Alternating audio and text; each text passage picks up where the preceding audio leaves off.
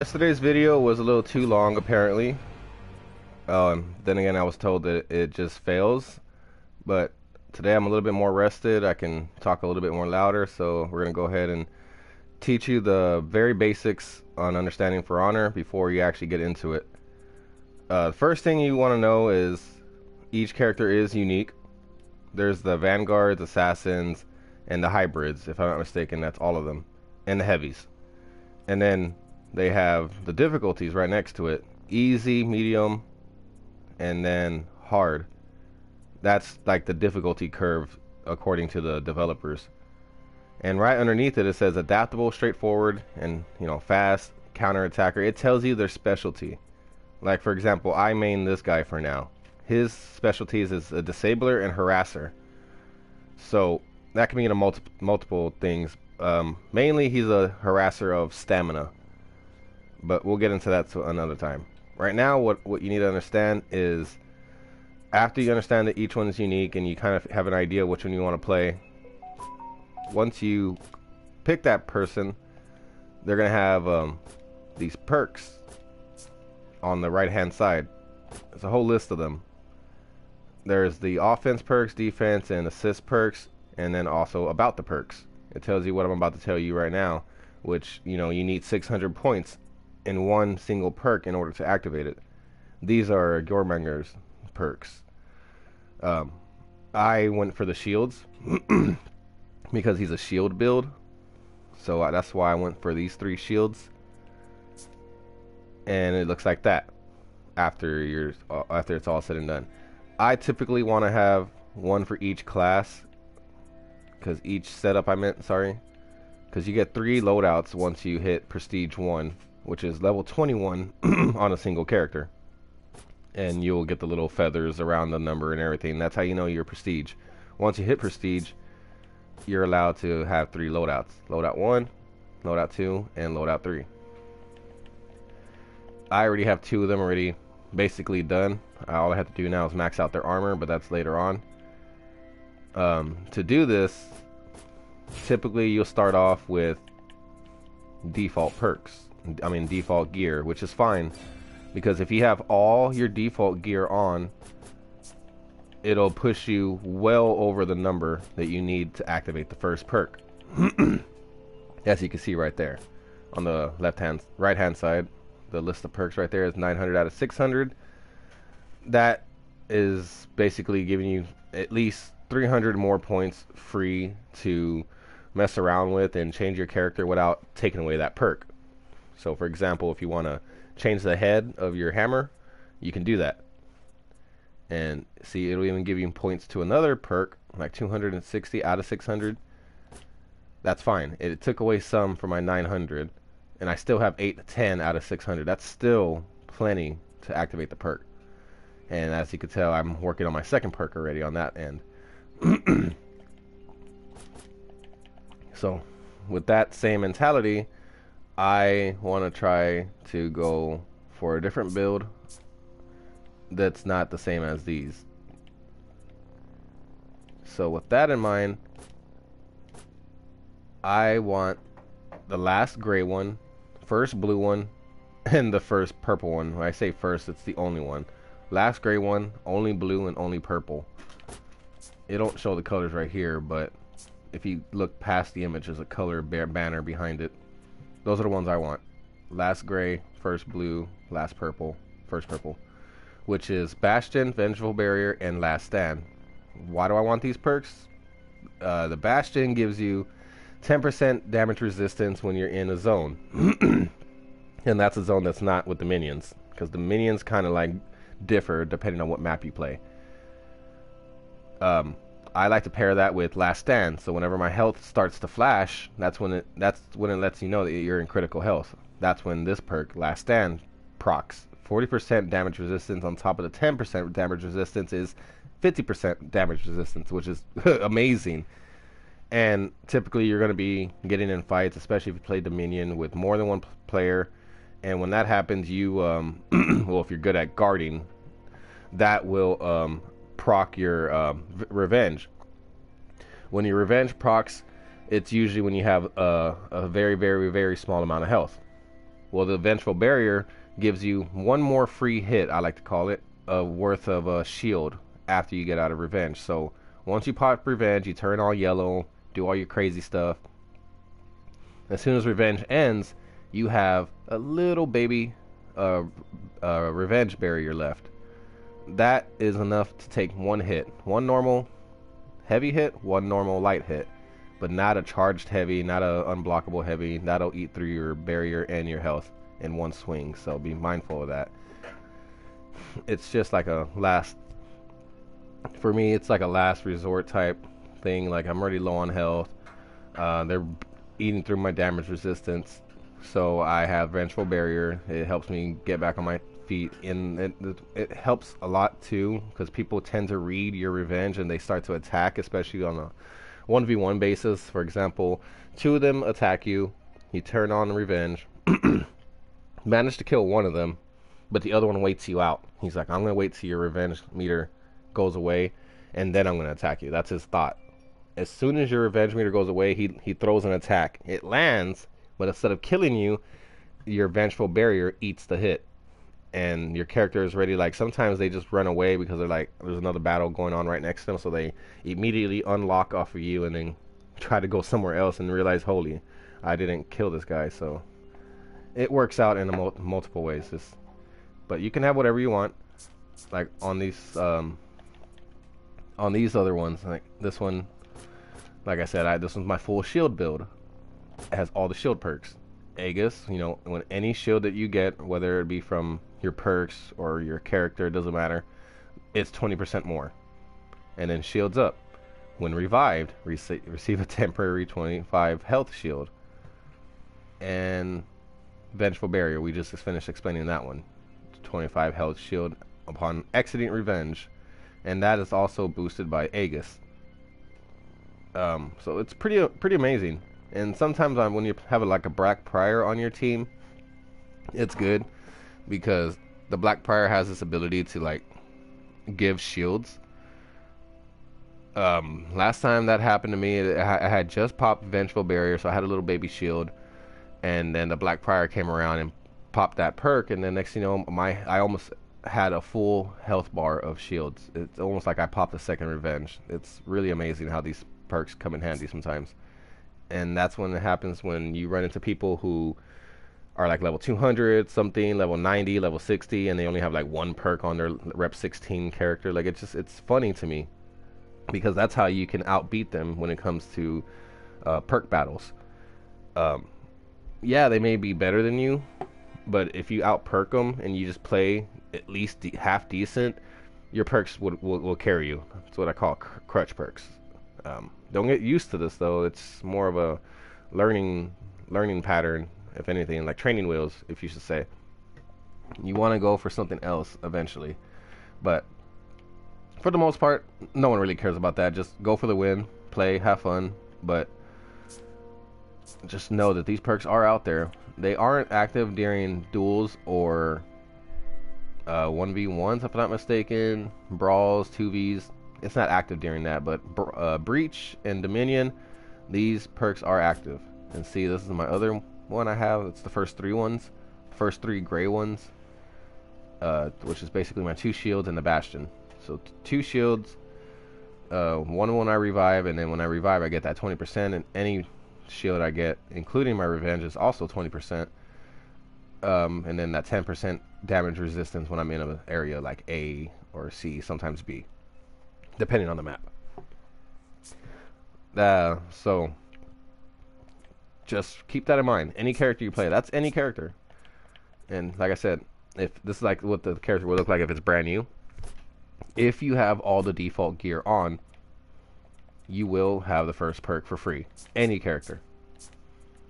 And you, no matter what, even if you have all this fancy stuff like on all 3 of your loadouts, it's fine. At least run with 1 perk. Never go online without a perk. Like, let's say you have something like this. Let's just say this is my back burner. Like, I have him on the back burner. He looks cool. Well, not really. He looks exactly the same. Let's just say he looks a little bit better. He looks scary, but he has no perks. I have him on the back burner. I'm working on him. He's not ready to be on the battlefield yet. Until he like kind of looks like you know, like a bunch of perks, then he's ready, I'll use the default gear, which literally looks the same. Like, that's what I do. It's kind of hard to explain because my tactic in playing is to look like a normal character, but actually have 3 perks, which is what this guy is. Okay, so for example, boom, that's a brand new character. That's a brand new character. And if I have a good example in here. Yep, see? Okay, that's my character that has 1 perk, and he looks half decent. And this is the default character. Let's just say, for example, I'm working on 3 perks with this guy. I can use him because he is 41 perk, but I still have him on the back burner because I want 3 perks on this character. So until then, I'll use my default, because no matter what, I can have all this extra gear, and it'll even tell you. See, like, has a little helmet with the letter 1 next to it, number 1. Sorry. That lets you know, loadout 1, loadout 2. See, loadout 2 and loadout 3 are still on default. Loadout 1, you know, it's self-explanatory. That's pretty cool. But the point I was trying to make is you can have all this neat stuff, different builds, and still have your default for any reason that you need to, like, just throw a perk on real quick.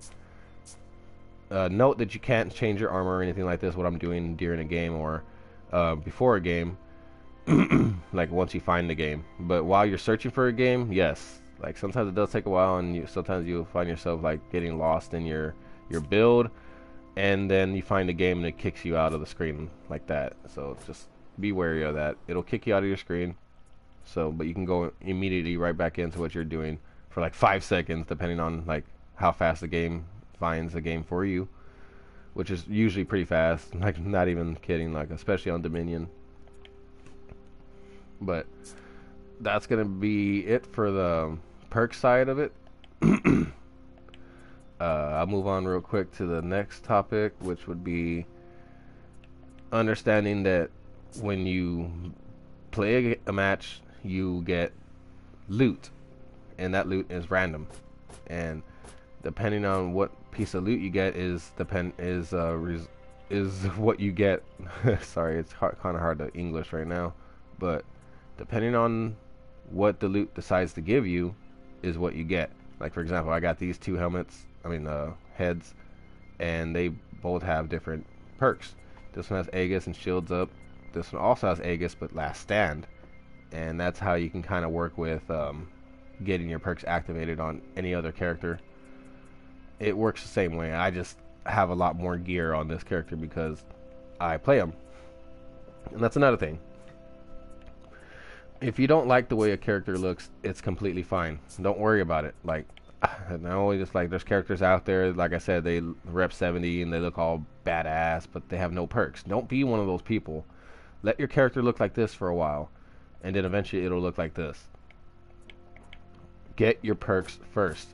And why I stress that is because, let's say, just for example, let's say I start trying to get my perks, whatever.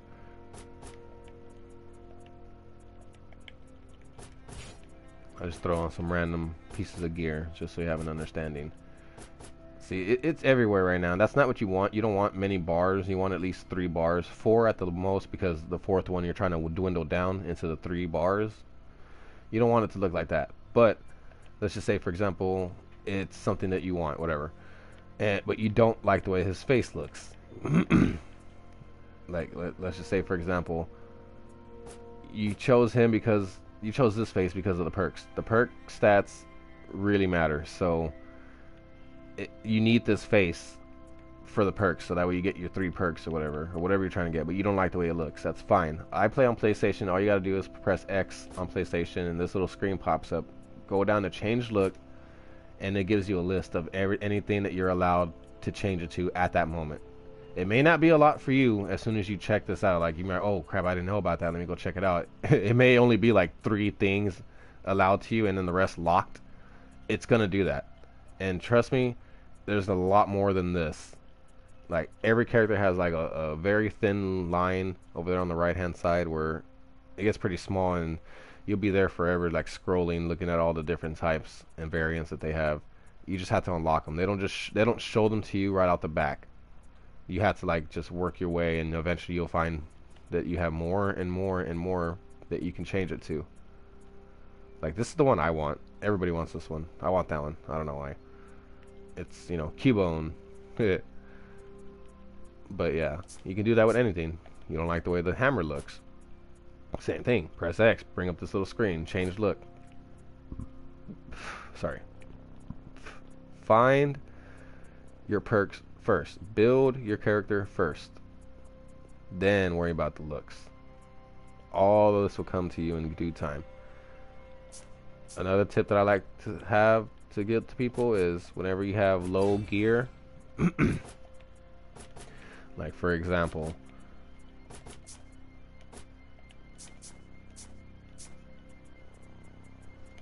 I saw gear on this character.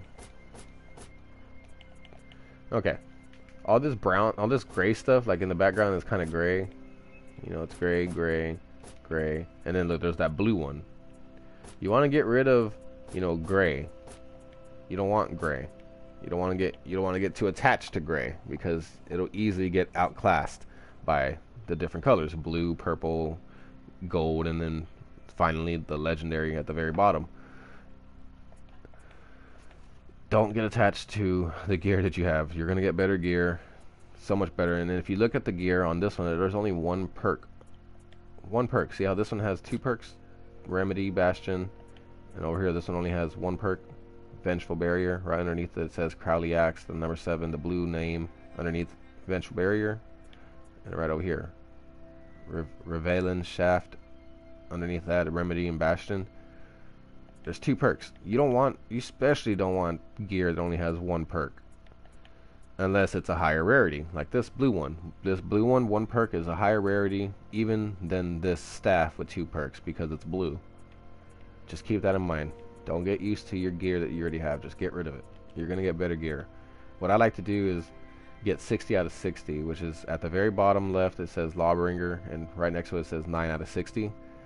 You want to max that out, 60 out of 60, and then go into this and sift through it. Pick out the gear that you need specifically because of the perks that they have and apply them to your character, and you'll start seeing the bar slowly start inching towards the right side, and that's what you want. You want the bar to reach the right side, and that's how you activate the perk. You can only have 3 perks at a time, and don't go crazy and try to get the 3 best perks, and more than likely you will not be able to. You have to split them up a little bit, like 2 grays, 1 blue, 1 gray, 1 blue, 1 purple, 1 gray, 1 blue, 1 gold, so forth, so on. You can't have blue, gold, and legendary. You can't do that. Like, it just won't let you. So don't do what I did and spent the last 5 years trying to build something, because on my other account, my other system, I should say, I have multiple systems on my Xbox. Bro, I spent like 5 years trying to build something on Shigoki, and come to find out it's not even possible. It's literally impossible to do the build I was trying to build. So keep that in mind. Look it up if you had to. Consult Reddit. I know it's forgive me for saying consult Reddit, but you want to do that. They know what they're talking about. Go check in, make sure you're doing the right thing, because if not, bro, you're gonna be in one hell of a position where you wasted all your little chests on the top left corner, which is another thing. Don't waste your chests until you're at least rep 7 or 8, because that guarantees legendary loot. You don't want to open the chest because it's just gonna give you loot based on your level that you're trying to open the chest for. So don't open the chest. I repeat, do not open the chest until your character is at least rep 7 or 8. And that means the little number right next to Lawbringer has a 1 with the feathers. So no, I cannot open a chest for this character. For this character over here, yes. All day long. Rep 10 all day long. I can open chests all day long with this character, because it will guarantee the best drop loot rate. You know what I mean. It'll guarantee the best stuff. You don't want to get gray stuff out of a box. No, that's not what the boxes are for. Save the boxes for your best characters. And if you really want to get gear for a character that's not a level whatever, you just want them to look cool, you don't care about perks, okay, fine. Go to scavenge gear. Don't use the box. I don't care that you don't care about perks. When you do care about perks, you'll thank me. just save the boxes and go ahead and buy specifically what you want. You can get a basic, which is a little bit random. You can either get all pieces of armor, or all pieces of weapons, or one in one. It don't matter. It's random as hell. The cheapest one. Armor pack, same thing, but just with armor. And weapon pack, same thing, but just with weapons. I like to buy this one because sometimes you need a specific piece of gear to drop a specific piece of perk, and you can't get that perk drop or gear drop per se. For example, the pommel on my Shugoki.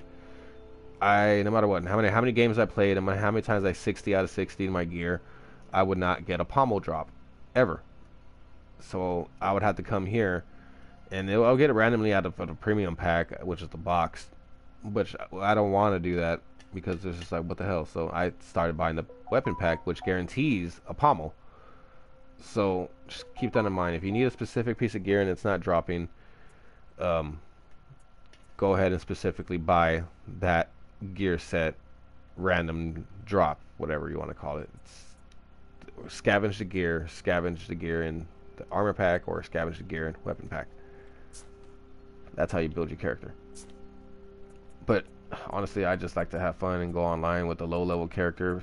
On my PlayStation, there was a pattern. As I don't know if you could tell, I would stop at like 19 or 20 because on PlayStation I would never play For Honor. It was on the Xbox, but then I started playing on PlayStation.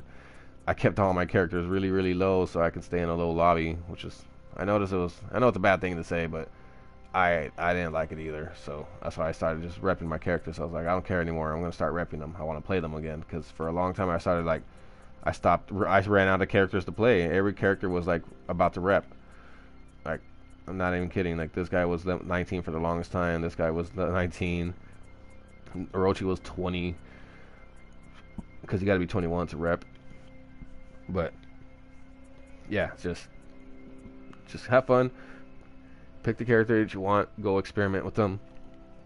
If you're getting absolutely slaughtered, then you're probably picking an assassin, which you gotta wake up the guard, but we'll get more into detail with that in another video. But pick your character for now. Find your character.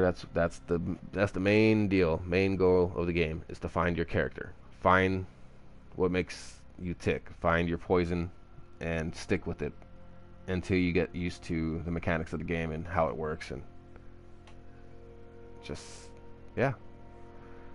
Well, with that, I'm going to go ahead and log this one off because the last video was too long, and hopefully this one is not as long.